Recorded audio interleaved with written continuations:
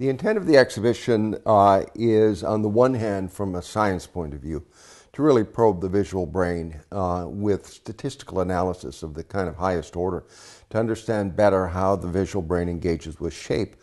From my point of view as a museum person and as an art historian and as someone who's been fascinated with aesthetics for 50 years almost, I wanted to bring the two together with the idea of exploring the concept of significant form.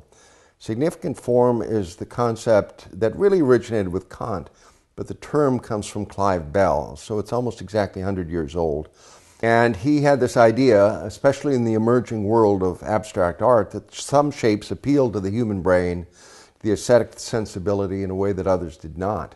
And the prospect of introducing neuroscience into this equation and reopening the question of significant form in a kind of scientific way, I found very exciting, and that, from my point of view, lies at the heart of this exhibition. We wanted to be rigorous about it, quantitative. That is, try to really understand what kind of information neurons are encoding, and here specifically why some things would seem more pleasing or preferable to human observers than other things. I have found it to be almost universally true in data and also in audiences that a vast majority have a specific set of preferences, but there's no right answer, and some people have very different preferences. But they'll be able to see how their responses compare to the populations that we've studied in the past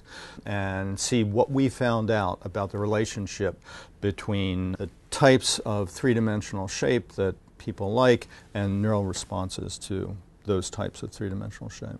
What's really interesting about neuroscience is that we're studying the fundamental nature of ourselves. Everything that we think and feel and do ultimately comes from the brain, and the excitement is understanding something about yourself, which people love.